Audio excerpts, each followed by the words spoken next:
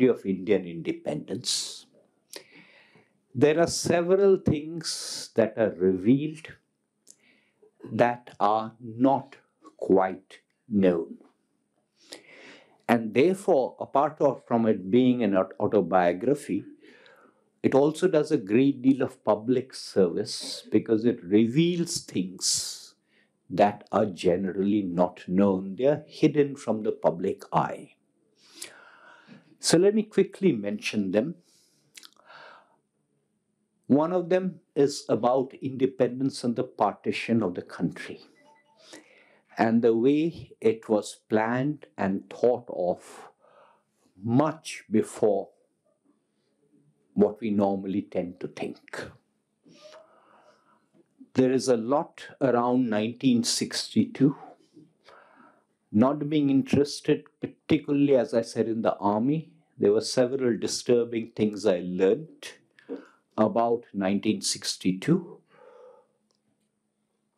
which are quite revealing. Ditto for 71. Ditto for the Sikh riots. Ditto for the Bhopal disaster.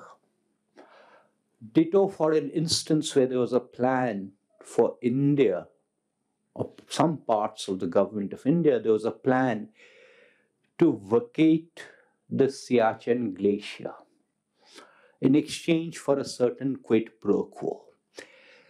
In each of these cases, there are revelations that should disturb all of us as citizens.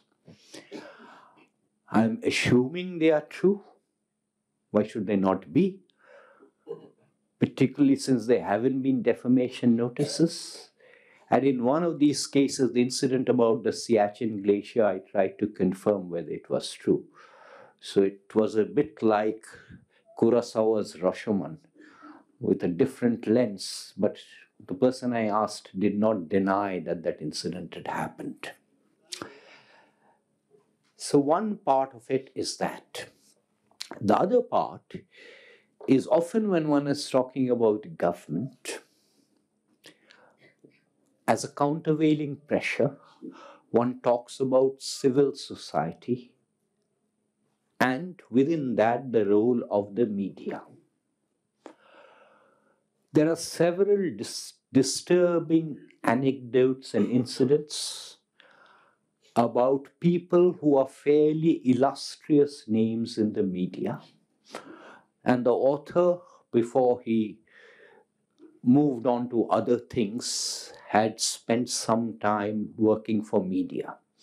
So there are several names that you will immediately recognize. The established names in the media, their names we have read, we've read their columns. We continue to read some of their columns. Many of them are shown to have had feet of clay.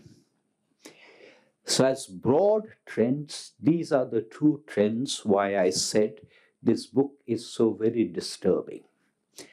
There is a lot for anyone who's interested in wildlife, who's interested in films on wildlife.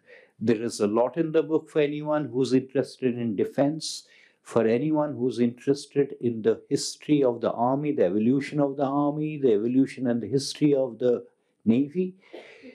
Because Shiv Kunal's Verma's life has taken interesting turns and he's not stuck to one particular career. He's moved from one thing to another thing.